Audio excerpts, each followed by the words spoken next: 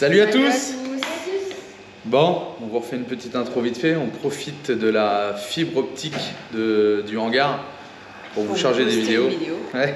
Dans cette vidéo, on change le pneu qu'on a crevé hein, et puis on change l'autre pneu puisqu'on en a acheté à Jésus-Maria. Pour se faire 4 pneus en état pour continuer l'aventure. Ensuite, on est toujours avec les man 4x4. Et on continue à les aider à bricoler. Ils bricolent de leur côté aussi, ça avance doucement. Et d'ailleurs, pour pas que ça fasse comme nous, je lui change la pièce de la table. Je lui ai dit profites-en parce que le tourneur est à Jésus-Maria. On avait le modèle du pas de vis. On a fait faire la pièce et je lui ai changé la pièce de la table. Avant même qu'il ait utilisé. Grave, je lui avais dit garde-la. Il m'a dit non, change-la tout de suite. Donc j'ai changé la pièce. On fait faire aussi une petite pièce pour la vanne d'eau grise. Vous allez voir le boulot du tourneur, franchement. Si les gens viennent ici et que vous cherchez un tourneur à Jésus-Maria, il est vraiment top quoi. On rencontre aussi une famille française, mais on vous les présentera dans une autre vidéo. En balade à 4, vous pouvez les suivre sur YouTube, Instagram et Facebook. Et puis d'ailleurs, man 4x4, hein, vous pouvez aussi les suivre sur que Instagram. Et ensuite, on vous montre où ils habitent pendant tous ces mois de construction pour le camion. Ils ont loué une petite maison. Et il faut qu'on vous dise aussi, finalement, ça y est, notre vidéo, elle va sortir sur M6, le reportage qu'ils ont fait le 1er octobre dans Zone Évasion. J'espère qu'on n'aura pas l'air des cons. Hein.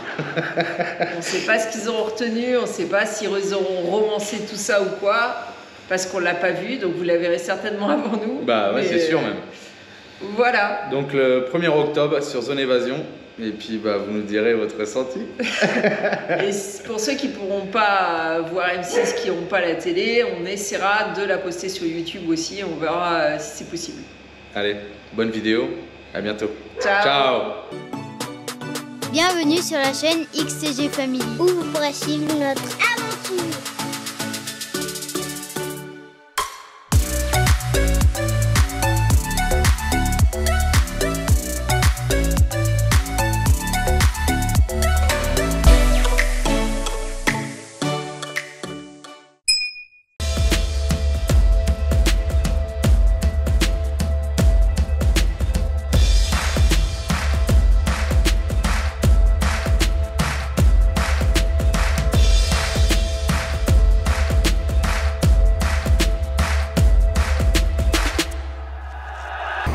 Allez, ce matin on regonfle. Faut qu'on parte là au garage pour changer le pneu, mais putain c'est long à gonfler là. Hein. On était à plat.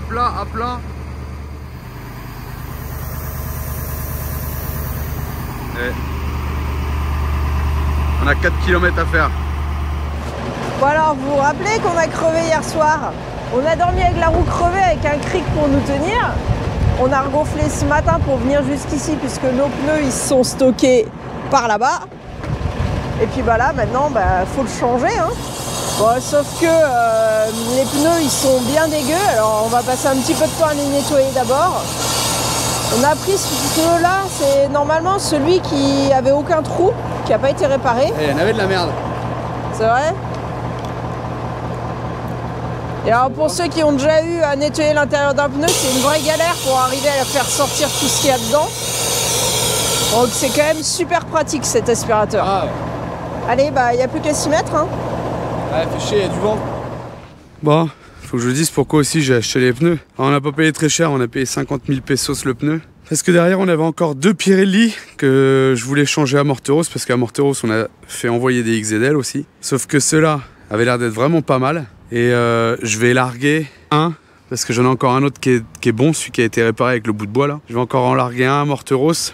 Et on sait qu'il y aura du stock aussi à Morteros qu'on pourra garder là-bas. Et une fois qu'on aura payé les papiers ici à Cordoba, on aura 10 jours pour aller à la frontière. Donc s'arrêter à Morteros, changer des pneus, ça va prendre du temps, du machin. Aussi allez, on les achète, ils sont en bon état, on les change. Comme ça ici c'est fait, on perd pas de temps quoi. Puis voilà, hier on a crevé donc c'est l'occasion. Bon, quand on a nettoyé le pneu, je me suis coupé les 2 doigts. Alicia elle a nettoyé le pneu, elle s'est coupé les doigts. Là je viens de me recouper encore. Et ce pneu il a rien. Je me dis ça se trouve ils l'ont foutu en l'air parce qu'il bouffait les chambres à air. Donc je disais à Marie je vais mettre un petit coup de disqueuse. Elle m'a dit non. Là, tout là, c'était tranchant comme ici là, ouais. Bien effilé. Et en fait, faut enlever ce bout là. Hein. Marie retaille le pneu. Non, mais c'est pas possible. On va arriver au bout du changement, on sera ensemble. Et là, tu coupes beaucoup de gomme là, hein? Ouais, tu crois? Marie, la gomme est rien. Allez, elle a fait le tour comme ça on va éviter de se couper, avoir les mains en sang quoi.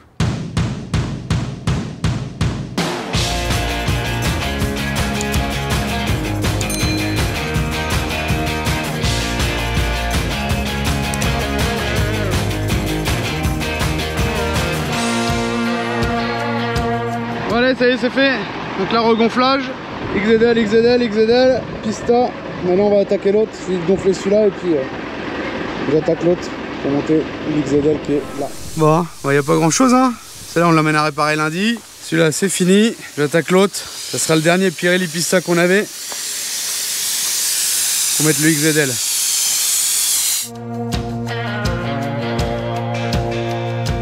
Sorti la chambre à air, Julien a remis la chambre à air.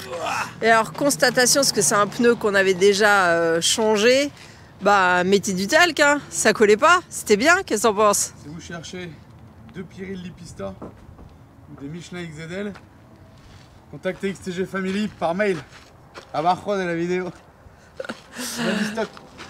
Alors on sait où il y en a, des gens qui en ont, parce que c'est des vieux pneus du Dakar. Donc ici c'est le seul moyen d'en trouver, à moins d'en commander en Europe. Ça met à peu près 5 mois à arriver si vous commandez en Europe.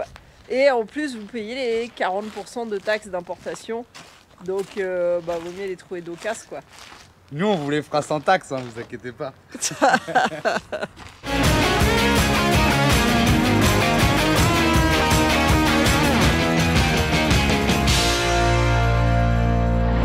Ça y est, le deuxième est monté, on gonfle, on enlève le cric, on range tout le bazar. Allez, maintenant lavage des pneus, des jantes, parce qu'il va y avoir peinture avec rénovateur de caoutchouc. Et voilà, c'est propre ça. On va attendre que ça sèche. Allez, peinture faite, rénovateur de caoutchouc, pareil, c'est fait. On attaque maintenant la deuxième. Scotch. Et ça y est, fin de journée. Ce côté-là, on l'a vu tout à l'heure, il est fini. Et celui-là, pareil, terminé. Bon, on espère qu'on va pas perdre en pression, on va voir. Si on regarde, celle-là c'est la même, et de l'autre côté j'ai mis une neuve. Et l'autre j'emmènerai lundi chez à la gomme arrière. Et 24 ils ont coupé toutes leurs lattes pour le lit, je vous montre demain. Bon allez, on part de la maison. Christophe il va rester sur le toit parce qu'on a mis les 2 panneaux solaires là-haut. Donc il va les tenir là-haut sur 5 km. Je vais donner un tatiwaki au cas où. On reste en contact dans la cabine. Et puis allez, on emmène tout le matériel et on y va. Bon, Christophe il est revenu là. Ça pique les yeux. Avec la gorge. Les panneaux ils sont là-haut, même pas accrochés, rien. Il a dit qu'il pouvait pas. Impossible. On a trop d'échappements. Trop d'échappements. Donc allez, on va doucement. Tranquille. On va pas perdre les panneaux quand même. Maintenant qu'on a le palan, je peux même laisser faire Marie toute seule.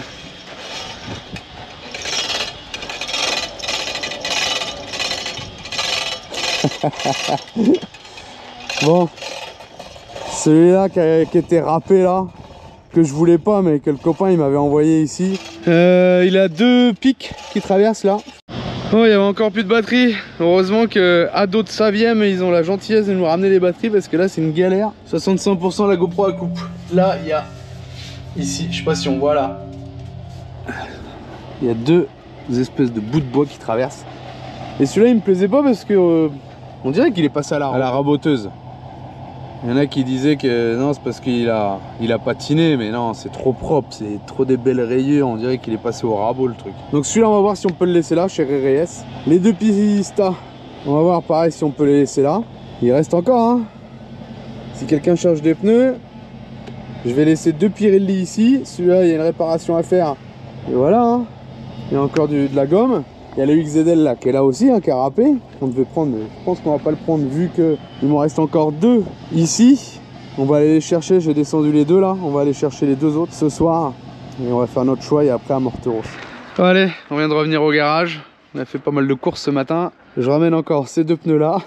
Ça fait 1, 2, 3, 4, 5, 6, 7, 8, 9 pneus ici encore. Je vais prendre les 2 meilleurs qui sont là. Je vais les mettre là, je vais redescendre cela. Et là on a été chercher la pièce que le tourneur nous a fait, franchement, nickel. Christophe et Julie, ils ont acheté le même pied de table que nous ici. Du coup je lui ai dit, fais tout de suite une pièce en métal. Donc le tourneur il l'a faite, vu qu'on avait le modèle. On a profité, comme ça quand ça pète, il a la pièce de rechange. Et voilà, regardez ce qu'il nous a fait.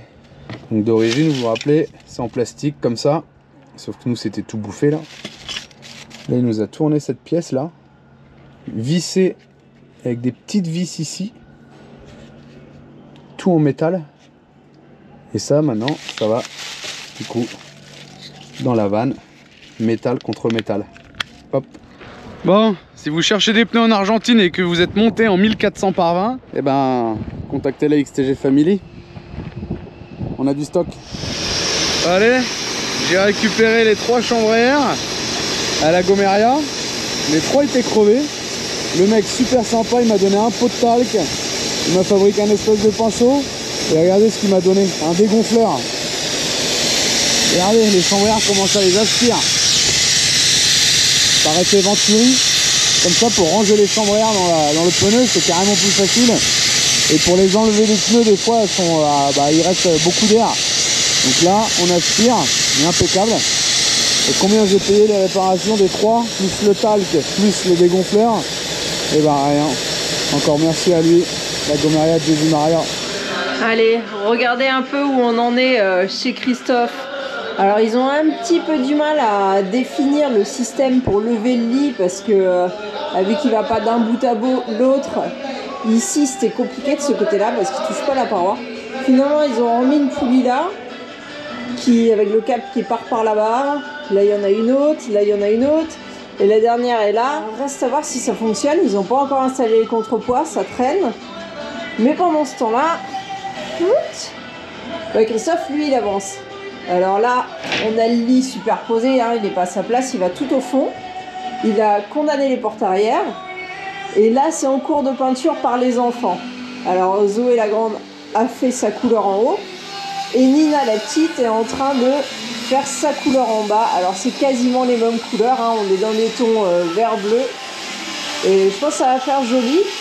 Les fenêtres, elles ont été creusées pour pouvoir récupérer les renforts, puisque là il a dû couper des renforts sur cette fenêtre là, sur celle là aussi. Et puis de toute façon il fallait remettre un câble pour fixer les fenêtres pour que ça tienne mieux. Donc ça a été creusé par Julie, donc ils avancent aussi, mais tout le monde le sait, hein, ceux qui ont fait des aménagements, ça se fait pas en une journée, donc ça avance. C'est un peu le chantier, il y en a partout. Là il y a les tanks à eau qui sont enfin arrivés. Alors eux ils vont aller ici sous les banquettes. Mais tant que le lit n'est pas fait, il ne peut pas vraiment avancer sur ce côté-là, donc coincé quoi. S'il y a encore des avancées sur le chantier, je vous montrerai ça plus tard. Et regardez aussi le porte-roue, ça y est, il y a les renforts qui ont été mis en place, les 3. Et il y a déjà une roue en place ici. Et hier, Christophe, il a changé cette roue-là, parce qu'il a aussi profité des roues qu'on nous a ramenées. Ça c'est une qu'on avait, qu'il a récupéré puisque c'est une pista et nous on n'est plus en pista. Et puis il en a aussi récupéré une dans le lot de pneus qui nous est arrivé de Bélène. On va la suite au prochain numéro. Bon, pour ceux qui se rappelaient, on avait une enceinte JBL ici là que j'avais acheté à Cordova et je sais pas pourquoi elle fonctionne plus. Est-ce que c'est l'altitude qui a flingué les batteries? Du coup j'en ai racheté une un peu plus grosse, c'est la charge 5. Donc je vais la mettre là, pareil. Hop. Donc j'ai racheté un collier que je vais peindre en noir. Je vais mettre ça ici. Et en plus ici les gars, ils ont une pince à insert. Ça y est, la JB elle est accrochée. J'ai peint mon petit collier. J'ai mis une petite mousse en dessous. 2 inserts. Des BTR là, comme ça ça fait propre. Et là maintenant, j'ai fait passer un câble. Et hop, dès que je mets le contact, on va voir. Hop, elle est en charge. Donc impeccable. Et puis si on veut l'enlever, ça sera plus facile que l'autre parce que l'autre on pouvait pas l'enlever, j'avais rifté, que là j'ai mis 2 BTR, on peut s'en servir pour la mettre dehors ou le vidéoprojecteur quoi. Impeccable. Bon, allez, petite modif, je sais pas si vous allez voir, la paroi Ikea elle est toute fissurée ici, à cause de quoi? À cause de la chaleur. Donc On a été voir un vitrier qui nous a taillé un verre et que j'ai peint. Alors je sais pas, on va voir ce que ça donne. Je l'ai peint à la bombe derrière. Donc on va essayer de poser ça. Maintenant je sais pas si ça va résister à la chaleur. Hein. On va le coller comme ça. Et ça fait la suite de notre crédence en fait. Et peut-être que ça protégera la paroi et puis que le verre fissura pas. Allez, je colle ça à la silicone au cas où je dois la renlever car elle explose. Ça y est, j'ai collé ça à la silicone. On a fait un petit joint ici. Ça fait sympa en plus avec le petit bord gris là du plan de travail. Donc en espérant que ça tienne dans le temps avec la chaleur. Allez, je vous montre un peu un dernier achat que Julien a fait. On avait une petite lampe là. Ouais, elle marche encore, mais le panneau solaire était un peu abîmé. On avait peur qu'elle rende l'âme. On a racheté une nouvelle avec grave de la puissance. Faudra qu'on vous montre ça à la nuit. Et là, bah, on est toujours avec Man 4x4. Alors eux, ils travaillent à l'intérieur sur les cloisons des chambres. Et Julien, lui, il travaille sur leurs pieds de table. Parce que les pieds de table ici télescopiques, il n'y a qu'une seule marque, la même qu'on avait acheté. Du coup, on connaît bien le système maintenant. On commence. Et le truc, c'est qu'on sait que la pièce, encore. voilà, c'est du caca. Du coup, je lui ai dit, fais-en une de rechange chez Akas. Celle-là, au moins, t'en auras une. Parce que le tourneur, il était ici à Jésus-Maria où on avait fait faire la pièce. Du coup, il m'a dit non, je vais pas attendre qu'Akas change-la moi. Je suis en train de la changer. Donc là, c'est la nouvelle pièce que le tourneur il a fait. Et on va mettre un petit point de soudure ici. Et pareil, il a fallu la rectifier encore un peu. Donc là, on va mettre un point de soudure et normalement, on est bon. ici aussi, ça avance. Un matelas, regardez bien. Quelle beauté. Voilà, le lit est en place. Les cloisons, elles étaient en place tout à l'heure, mais elles ont été enlevées. On va remettre les rails. C'est beau, hein? Et là, il y a un début de sol, un début de bac à douche. Et début. Et les matelas. Et 2 matelas sur 3, je sais pas pourquoi, mais il y en a un, il n'est pas arrivé avec les autres. Aussi. Et puis voilà, c'est le réservoir, enfin un des réservoirs. Un autre là, c'est un peu le bazar quand même, hein. Faudrait ranger. Allez, on est revenu au garage, bricolé, tous ensemble. Et on a eu la visite de Français en camping-car, en balade à 4 d'ailleurs, vous pouvez les suivre sur Instagram, YouTube. On va vous faire une petite présentation de la famille. Alex il joue aux boules avec le copain. Là on va voir Zoé et ma mère avec son petit bob. Vous aimez bien son petit bob, hein? La petite princesse. Vous peignez quoi les filles? On parle le futur canapé des Man 4x4. Man 4x4? Man 4x4. Lindo, hein? Il est beau. Allez, bon, nous on fait de la couture ou on joue au piano. Au piano, ça tablette, bien sûr. Alice a découpe mon cher. Et moi qui est là, c'est des voyageurs français en balade à 4. Ils sont en camping-car et voilà, ils sont venus en Amérique du Sud. Et Nina, vous la connaissez, Man 4x4. Hein. Bon allez, après le stand de peinture, là ils sont en train de couper les plaques de tôle au plasma, les plaques pour faire les coffres extérieurs. C'est carrément plus rapide et plus propre. On rentre tout sur un ordinateur avec une clé USB, il met la clé USB là, et là après...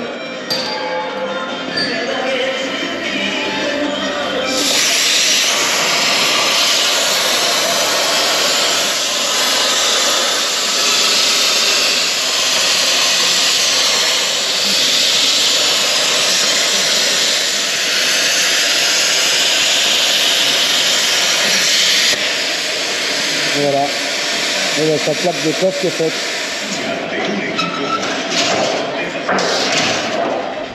Allez, on a les nordistes qui nous quittent. Bon, ils vont pas loin, ils vont à Scotchinga là, et demain ils reviennent faire des stickers là du coup à Jésus-Maria. Ciao. Et puis bah peut-être qu'on se reverra aux baleines. Allez, bon voyage et n'hésitez pas à les suivre en balade à 4 sur YouTube, Instagram et Facebook. Nous on retourne au boulot, bricoler un peu. Le camion des Man 4x4 là, filer un coup de main. Et puis bah je sais pas quelle heure il est, mais ça va bientôt être l'heure de l'apéro du soir je crois. Et allez, leur lit il est passé en peinture. Donc ça sera le lit des parents qui va se relever et descendre sur des rails. Là il est en train de mettre les lattes là. On a les poulies là. Là c'est les petits rails. Allez, regardez, là, on a une super vue. Qu'est-ce que fait notre camion dans l'atelier quoi? En fait, vous vous rappelez, j'ai mis des plaques de ensablage devant. Et en fait je vais souder, alors ça c'est un maillon de chaîne, soudé sur l'arceau ici là. Et comme ça je viendrai avec ma sangle, tac, venir les mettre en contrainte vers l'arrière là. Donc là Juan il va me souder ça, impeccable.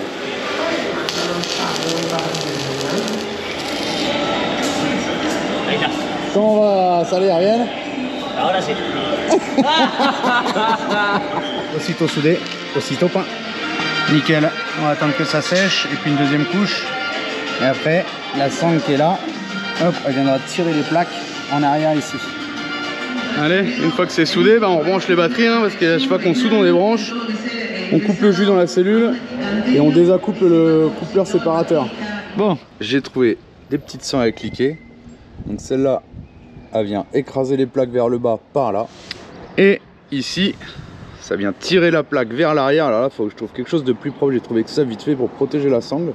Ou alors je le coupe là, pour pas que ça me coupe la sangle. Donc là au moins c'est rapide, une sangle là, on sort les plaques. Bon allez, aujourd'hui c'est tempête, tempête de vent. Il y a niveau jaune, alors je sais pas ce que ça représente, de risque à Cordoba à cause du vent. Et je sais pas si vous voyez, mais le ciel est tout gris dans le fond, c'est de la poussière. Et c'est vrai que ça souffle pas mal. Même là, c'est la galère. Puis en plus, hier, il y a eu un gros incendie. Et avec le vent, là, ça s'arrange pas. Ils ont toujours pas réussi à l'éteindre. Et ici, nous, on continue. Alors là, ça va être le petit meuble de l'entrée, le sofa, en fait. L'entrée, elle sera par là. Et on passe là. Là, c'est un petit meuble à chaussures qui s'ouvre comme ça. Là, il y a un autre petit meuble qui s'ouvrira comme ça. Puis après, là, il y a le reste du sofa et qui fait la suite du... D'ailleurs, le reste est là. Et comme on ne peut pas l'installer puisque c'est pas prêt là-haut, et maintenant, on s'attaque au réservoir. Voilà, on est en train de mettre tous les raccords. Et alors, il y a eu un autre petit problème, c'est que comme on avait déjà défini la hauteur des canapés, on a mis les cornières, sauf que les réservoirs au début, on devait les mettre avec ça qui est le côté du réservoir, et finalement on va les mettre avec ça qui est le côté du réservoir, ce qui fait que la planche du canapé elle arrive vraiment là. Donc le problème c'est qu'il a fallu raboter un peu le sol, enfin un peu plus que raboter un peu le sol, il fallait enlever la couche de fibre pour descendre un peu le réservoir pour qu'il passe. Et là, il s'est rendu compte que le sol était pourri là. Je ne sais pas si vous vous rappelez, le sol était pourri là. Et là, le sol était pourri aussi. Et du coup, il a fallu tout remplacer le sol. Mais là, on tient le bon bout, je pense. On va pouvoir les poser. Et Julien s'y colle avec la pâte argentine. Là, je sais pas Elle est bien cette pâte. Je sais pas ce que c'est, mais une fois que c'est collé, après, ça bouge plus, quoi. Donc j'espère que ça fera par la pression, là.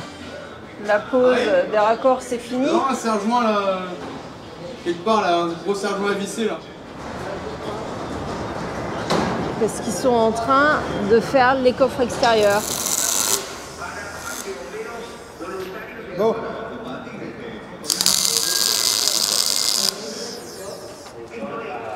Voilà. On a fini la journée de travail parce que c'est un peu comme au boulot. On se lève le matin, on bosse toute la journée, on repart le soir. Et comme on est nombreux, les enfants et moi on monte derrière. Puis devant il y a Julien, Christophe et Julie. Allez, on rentre. On est en route, on retourne se poser. Et il y en a qui s'amusent à attendre les boss. C'est ça que vous faites? Oui. Vous allez vous blesser?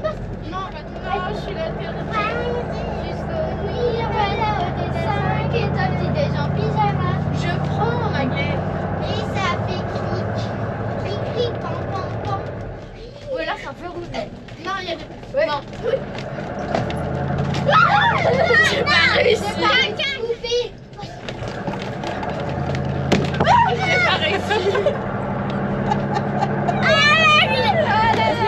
peux pas le dire à papa. Il y a une passe. C'est un peu rouge. Il n'y a pas de passe.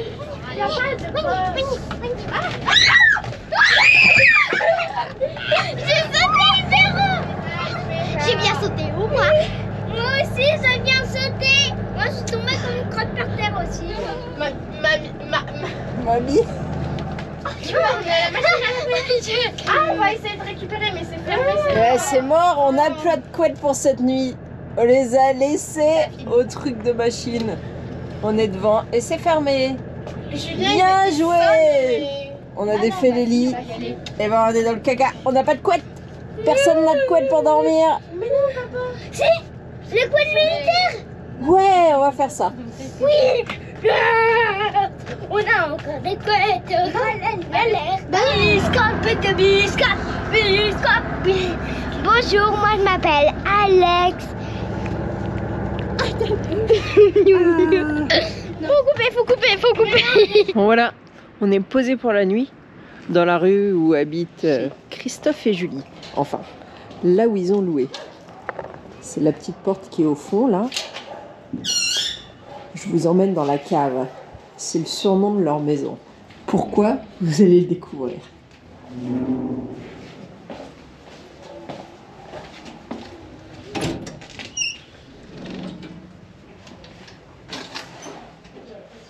Alors, on a les lits superposés des filles.